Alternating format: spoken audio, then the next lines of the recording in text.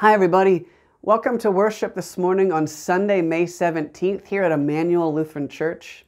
Wherever you are when you're watching this, whenever it is that you're watching it, it's really good to have you here as we gather together as one people of faith united in Jesus. So thank you. Thank you for being here. Throughout this month of May, we've been talking about something called lament. Lament is this ancient practice of bringing your complaints, your pain, your sorrow, your sadness to God, and then asking God to do something about it, and then praying for the strength and the peace and the faith to keep on trusting God day by day, moment by moment, even when we don't have all the answers, even when we don't fully understand what's going on. Surely this is a time for lament. We're all feeling grief and sadness. We're all mourning things, some things that are big and some things that are small, things like just the disruption of our daily lives, the brokenness we see in our world around us. This is a time for lament. Now this week I saw a comic, and the comic was a picture of a woman sitting next to Jesus, and the woman opened her mouth to pray, but all that came out was sort of like this deep sigh. And the woman turned to Jesus and said, "I'm sorry, Jesus, let me explain what I mean." And Jesus said, "No, it's okay. A sigh can be a prayer too." I don't know about you, but when I pray these days, it can start to feel overwhelming quickly. There are so many things to pray for. I think about the fact that I want to pray for healthcare workers and first responders. Everybody who's working right now as an essential worker, keeping our country going and serving us in valuable ways. I want to pray for all the members of my congregation who are on my mind and on my heart. I want to pray for all those who are lonely and feeling sad right now, all those who are unemployed. I think about all those who are sick and how I want them to be made better, all those who are in positions of power, how I want God to give them wisdom and strength to make good, faithful decisions. And before long, it can feel as if my prayer list is far too long for me to ever get through. But that's okay. Because this morning, Pastor Dan's going to remind us that a sigh can be a prayer too. See, when we pray to God, we're not trying to get God to do exactly what we want. We're not trying to force God to obey our will. Prayer is, above all else, an act of trust.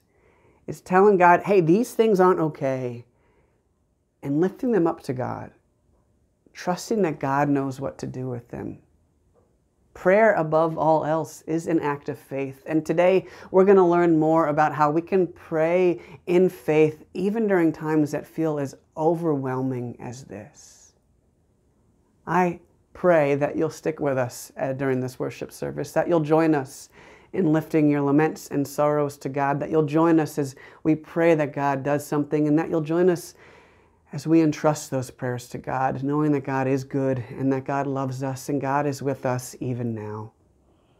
Thanks again for joining us in worship this morning.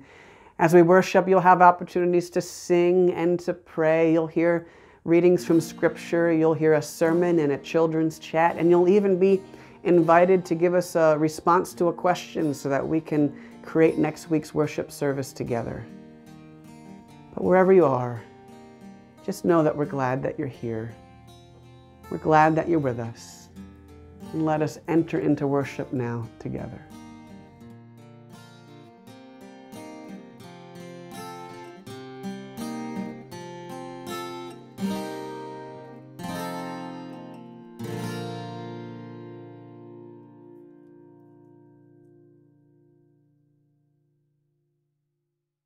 Let us pray.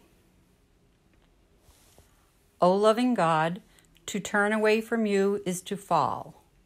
To turn toward you is to rise. And to stand before you is to abide forever. Grant us, dear God, in all our duties your help, in all our uncertainties your guidance, in all our dangers your protection, and in all our sorrows your peace. through Jesus Christ our Lord. Amen.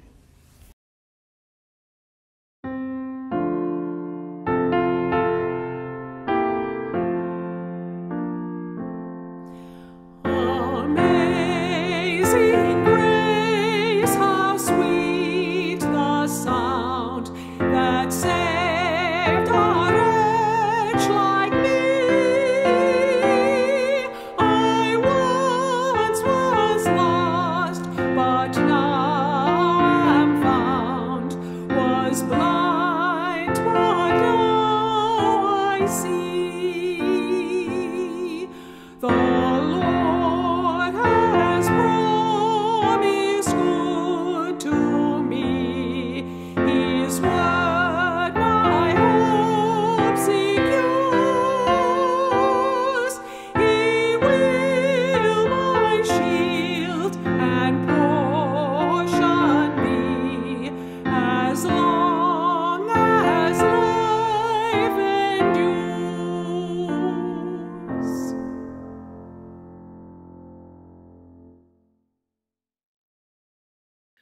A reading from Romans.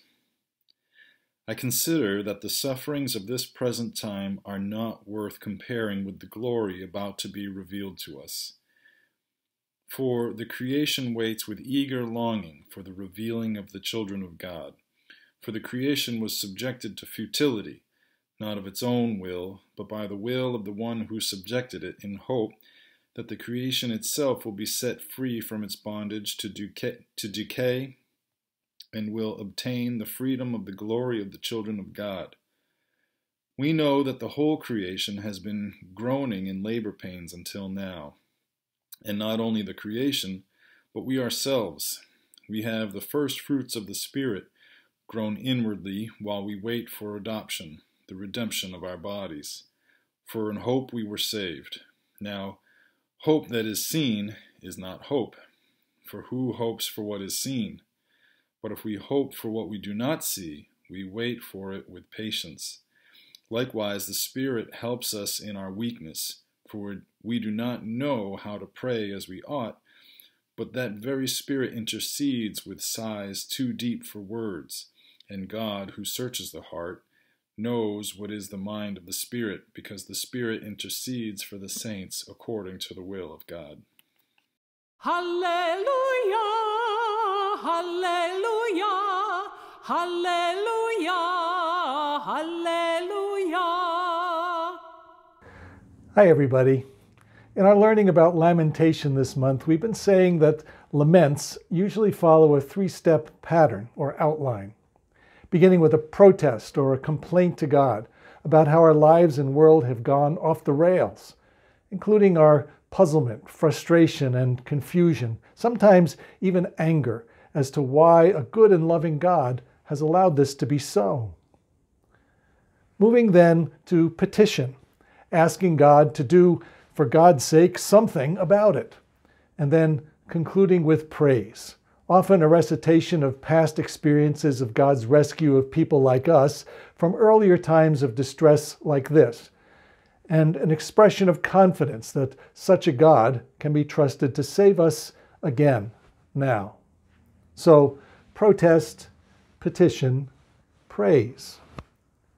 And for the last 2 weeks, my sermons have focused on that opening protest portion of lament, calling it a loud religious ouch, an expression of the spiritual pain we feel when all of a sudden it seems like God is not in his heaven and all is not right with the world.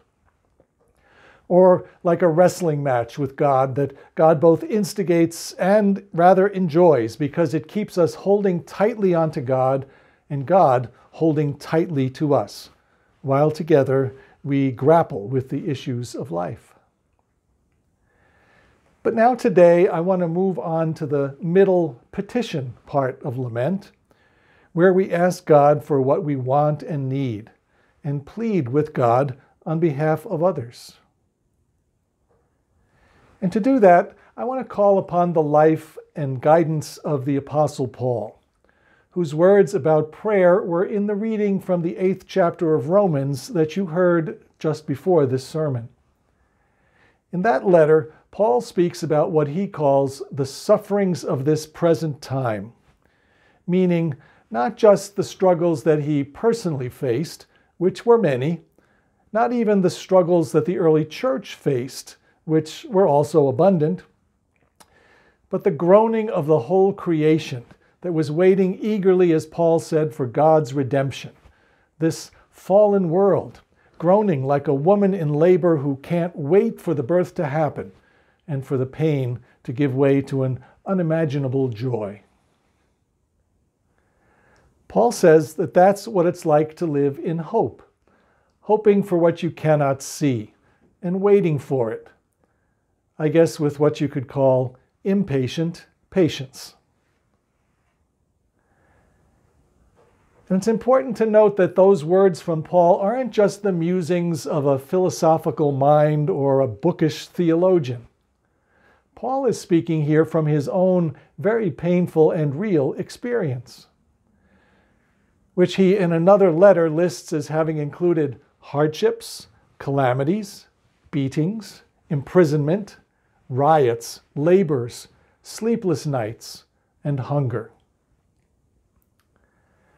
And so when Paul says that in such times of struggle, we may not know how to pray as we otherwise would, and that it's precisely then that the Holy Spirit steps in and intercedes for us with sighs too deep for words, we can know that Paul is speaking from his own lived experience, from his own heart. He knew what it was like for the list of prayer needs to grow beyond what your ability is to name them all, and what it's like when the things that are happening around you are so unsettling and so far beyond your understanding that you don't even know what you want to ask God to do about it. Paul knew what it was like when your prayer is mostly just a deep and wordless sigh. And more importantly, he also knew what it was like when God answered such prayers. The book of Acts has several such stories that I could choose from, but today I want to share one of them from that book's 16th chapter. Paul is on his second missionary journey, and for the first time he has crossed into Macedonia in modern-day Greece, bringing the gospel of Jesus for the first time onto European soil. In the city of Philippi, he starts a church, helped by a successful businesswoman named Lydia. Only trouble soon follows. Following the example of and in the name of Jesus, Paul casts a demon out of a young woman. And you'd think that the people who knew her would be pleased about that. But it turns out that the young woman's demonic spirit gave her the power of divination, a power that others had exploited by turning her into a fortune teller and making quite a decent living for themselves in the process. So, when Paul cast out the demon, out went the fortune telling, and gone was the income to her owners. And Paul quickly learned that people who willingly tolerated religious debates and discussions by street corner preachers quickly got very nasty when it interfered with their ability to make money. And since the concerns of people of substantial means even back then got a far quicker response by the authorities than those of less connected and less affluent people, Paul and his companion Silas soon found themselves arrested, beaten with rods, and thrown into prison, their feet fastened in stocks. And so now I'll let Natalie tell you what happened next. About midnight, Paul and Silas were praying and singing hymns to God, and the prisoners were listening to them. Suddenly there was an earthquake so violent that the foundations of the prison were shaken, and immediately all the doors were opened and everyone's chains were unfastened. When the jailer woke up and saw the prison doors wide open, he drew his sword and was about to kill himself, since he supposed that the prisoners had escaped. But Paul shouted in a loud voice, "Do not harm yourself, for we are all here." The jailer called for lights, and rushing in, he fell down trembling before Paul and Silas. Then he brought them outside and said, "Sirs, "What must I do to be saved?" They answered, "Believe on the Lord Jesus, and you will be saved, you and your household." They spoke the word of the Lord to him and to all who were in his house. At the same hour of the night, he took them and washed their wounds. Then he and his entire family were baptized without delay.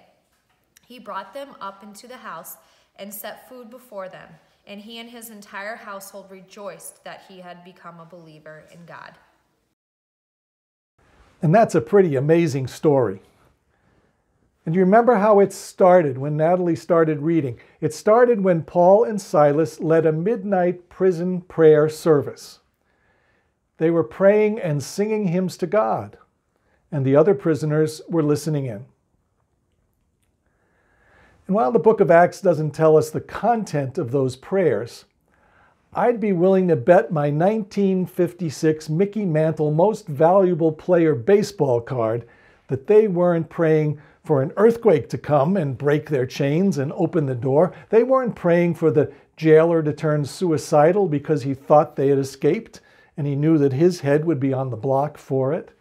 They didn't pray to decide to then stay put so that they could save not only this jailer's life, but eventually his very soul by telling him about Jesus and converting him to their faith. See, I'm sure they didn't pray for any of that. But that is what God did. That's what God heard in their cries for help and in their sighs, probably too deep for specific words.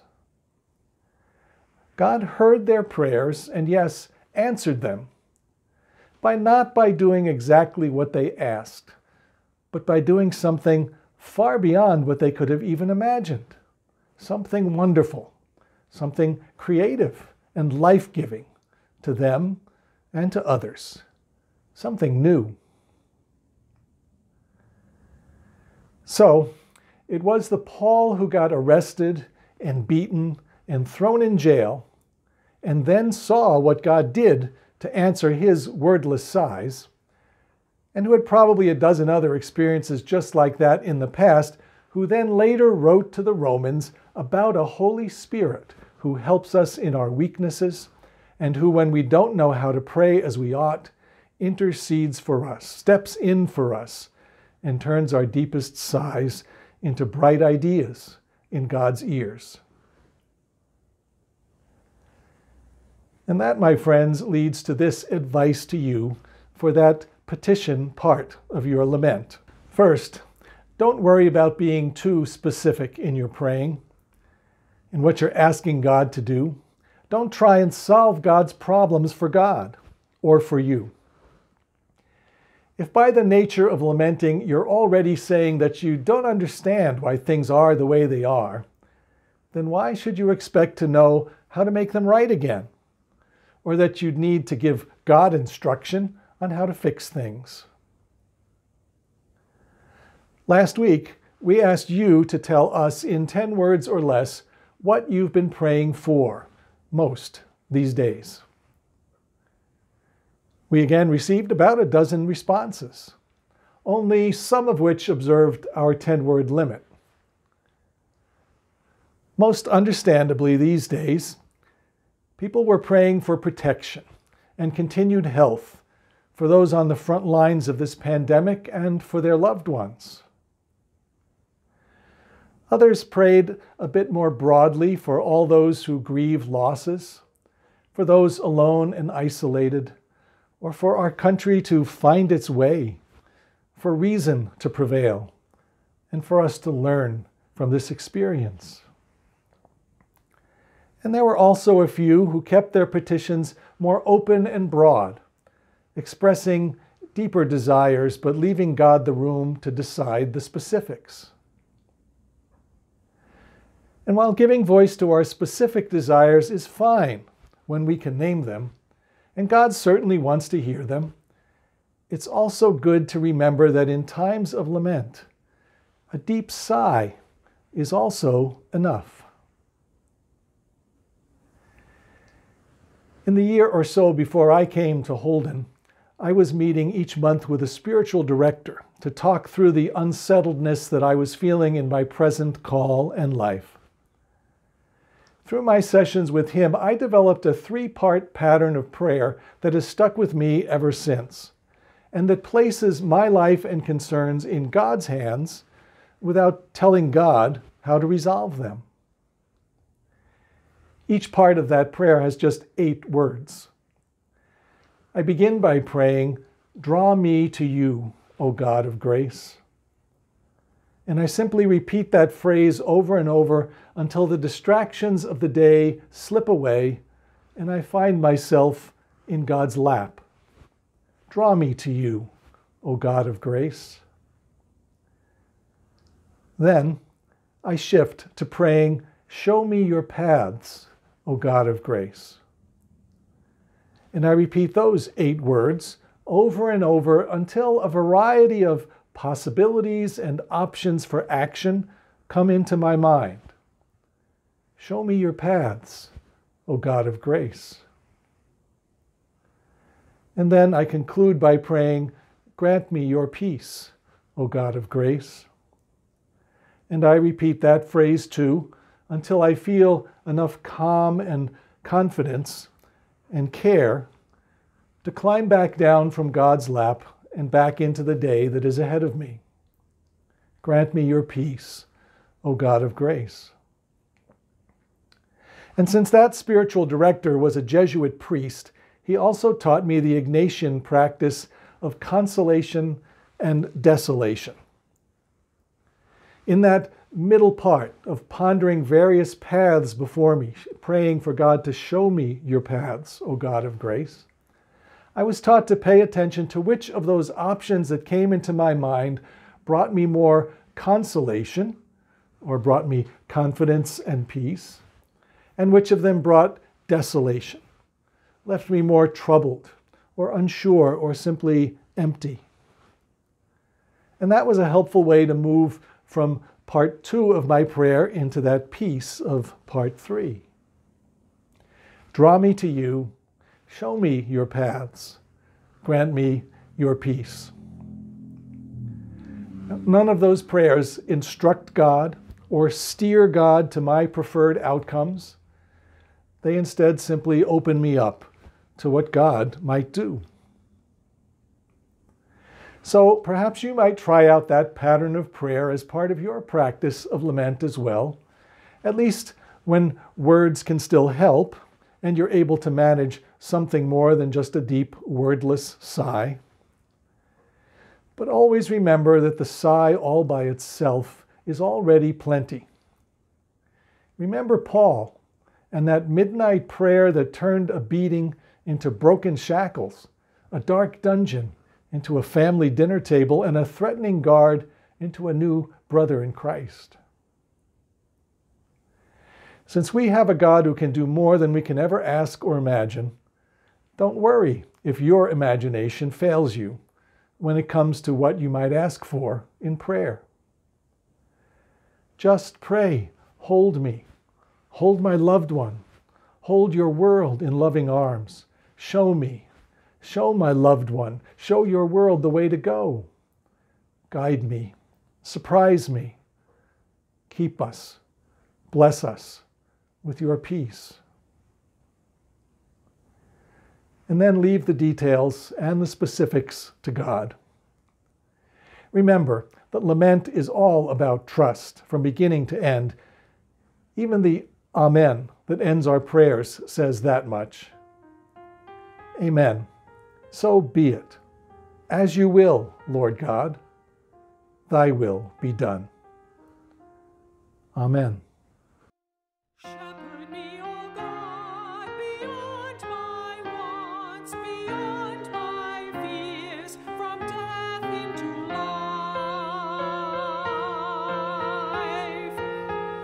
Shepherd me, O God, beyond my wants, beyond my fears, from death into life.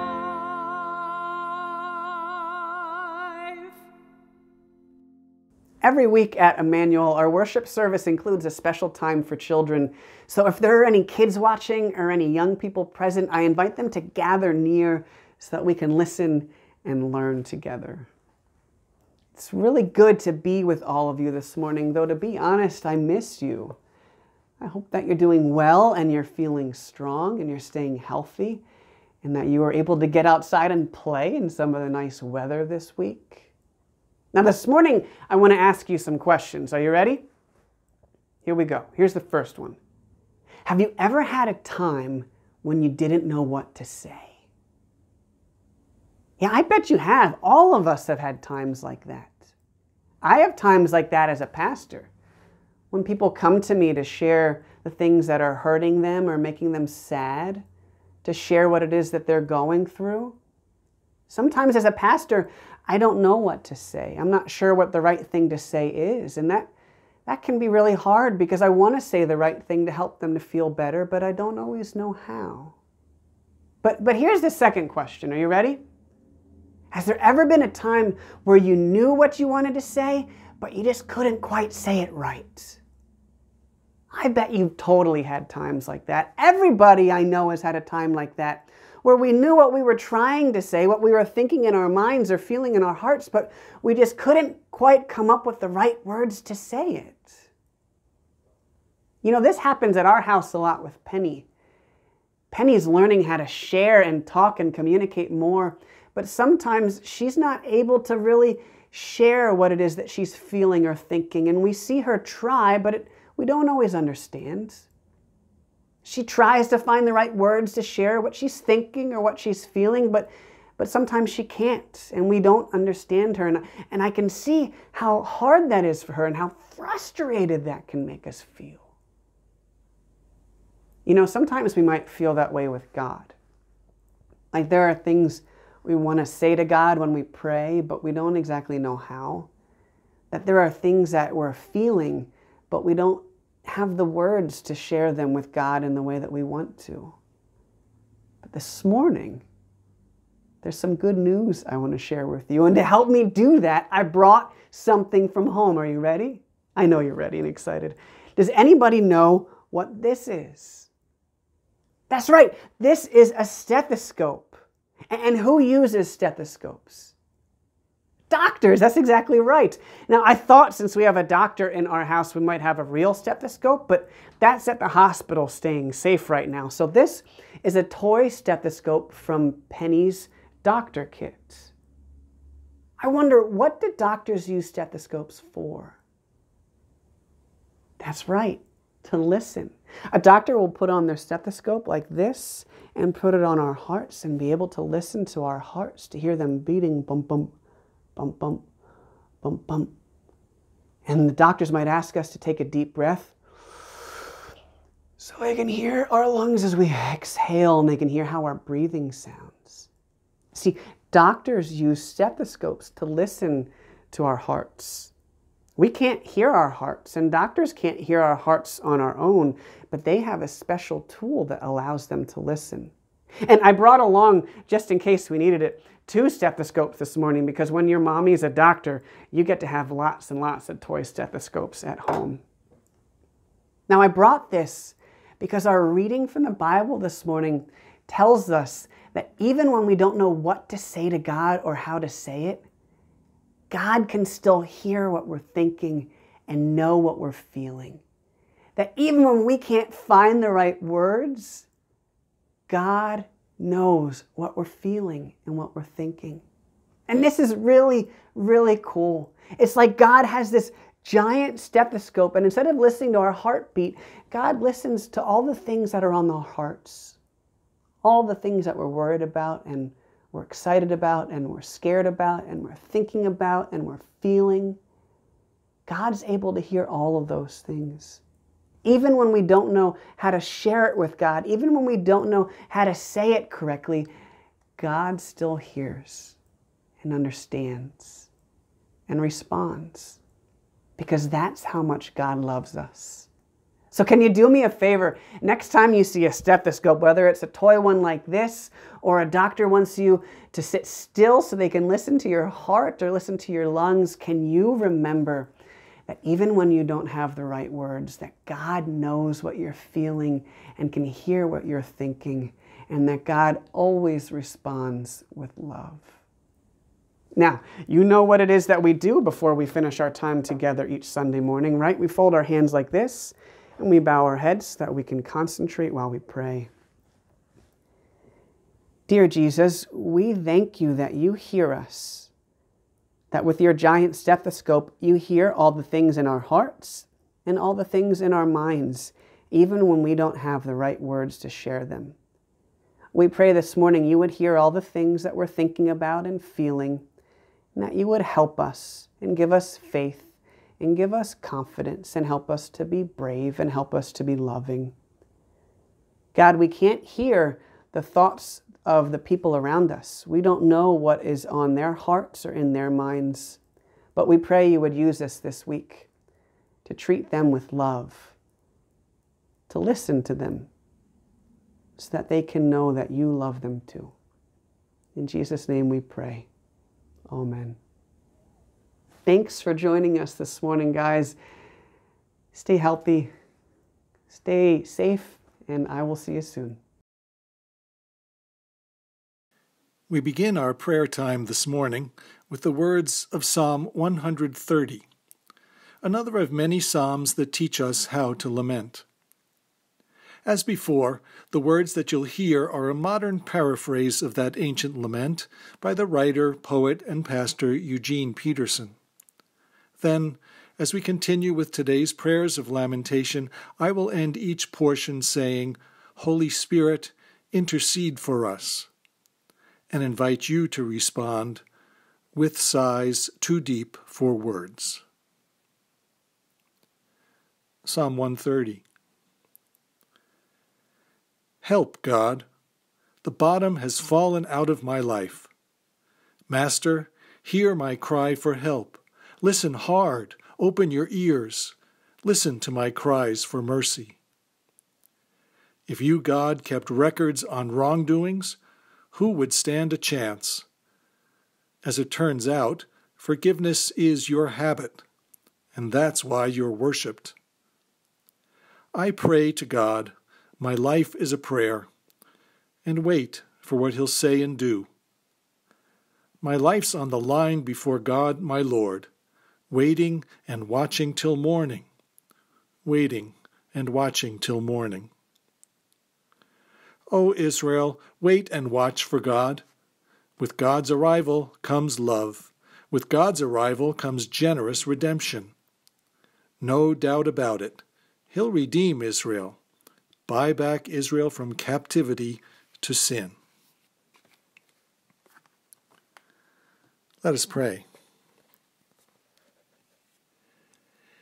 Your whole creation groans in labor pains, O God, waiting with eager longing for the new creation you have promised, the new heaven and new earth where sorrow and suffering have flown away and death is no more.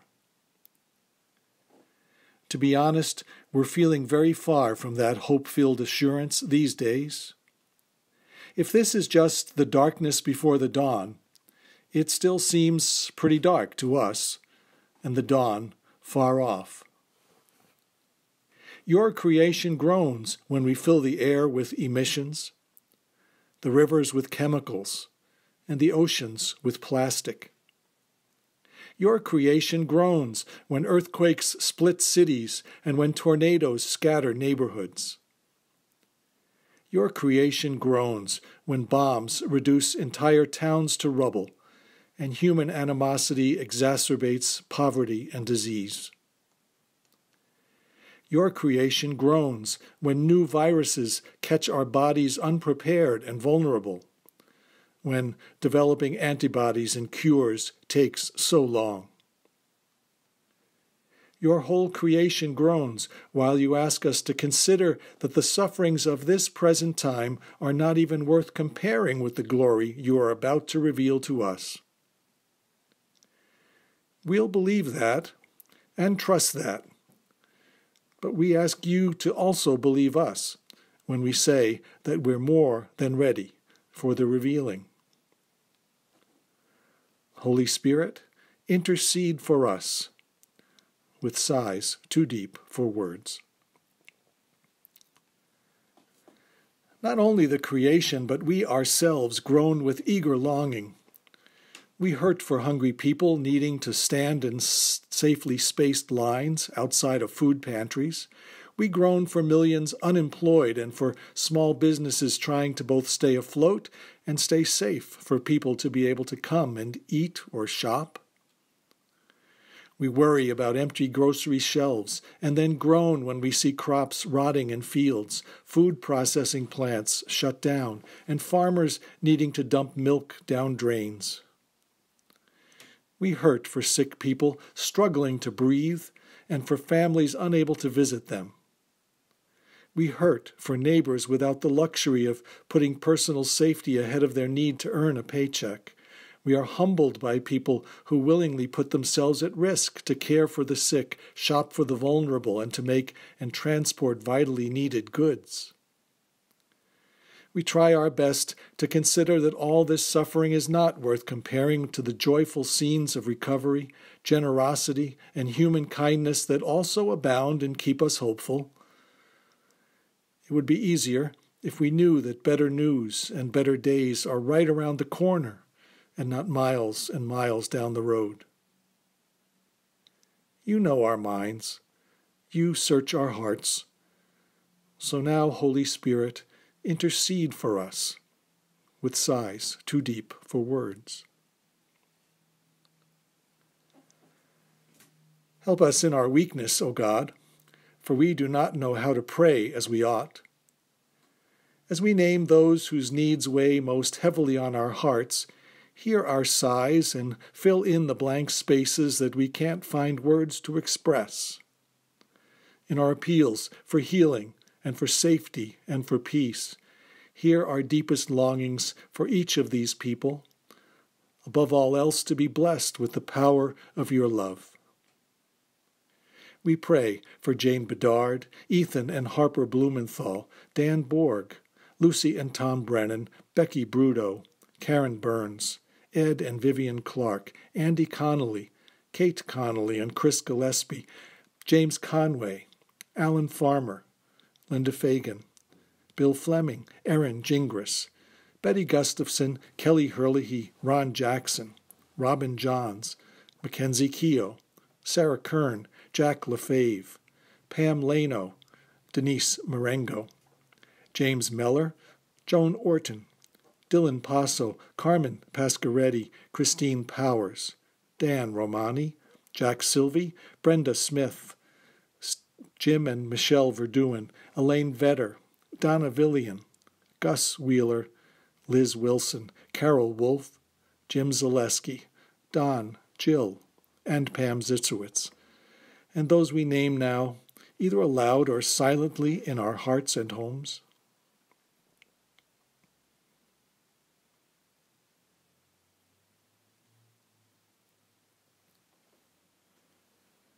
Holy Spirit, intercede for us with sighs too deep for words. We know, O Lord, that in the end, when all is fulfilled, when all is revealed, and all is glory, that it will turn out that all things have worked together for good for us and for all who are called according to your purpose. We know that if you are for us, it doesn't matter who or what is against us. We know that if you have justified us, nothing or nobody can condemn us. We know that nothing in all creation will be able to separate us from your love in Christ Jesus. We know these things because we've been taught them. We know these things because generations before us have found them to be true. This is our hope. And so, for as long as it remains a hope for something we do not see, help us to wait for it with patience and confident faith. Holy Spirit, intercede for us with sighs too deep for words. And finally, let us pray together, using the words our Savior has taught us. Our Father, who art in heaven, hallowed be thy name. Thy kingdom come, thy will be done, on earth as it is in heaven. Give us this day our daily bread, and forgive us our trespasses, as we forgive those who trespass against us. And lead us not into temptation, but deliver us from evil. For thine is the kingdom, the power, and the glory, forever and ever. Amen.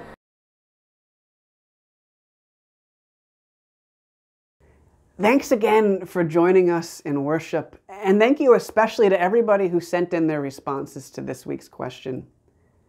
We're going to be talking about lament together for one more week, so we're inviting you to respond to another question this week, and the question is this: when in your life did you feel most blessed by God?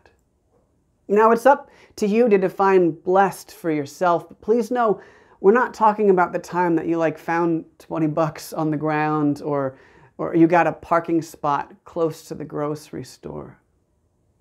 We're talking about those times when it was clear that God was watching over you, caring for you, sustaining you, blessing you. Those are the times we want to hear about. You can send us an email and tell us about it. You can leave a comment under this video on YouTube or Facebook. You can give us a call to talk about it this week. But we want to hear from you. If you're listening to this, if you're watching this, we want to hear from you. Because there's value in remembering how God has blessed us in the past. There's value for us now in the present. So even if you don't send your response in this week, I hope you'll spend some time thinking throughout the week about all those times in your life when God has taken care of you and provided for you and blessed you, because I promise that's going to change the way you feel and are able to trust God here and now. Until we gather together, my friends, I pray that the Lord will bless you and keep you, that the Lord's face will shine upon you and be gracious to you. The Lord will look upon you with favor and give you peace. Go in peace, my friends, for Christ is with you.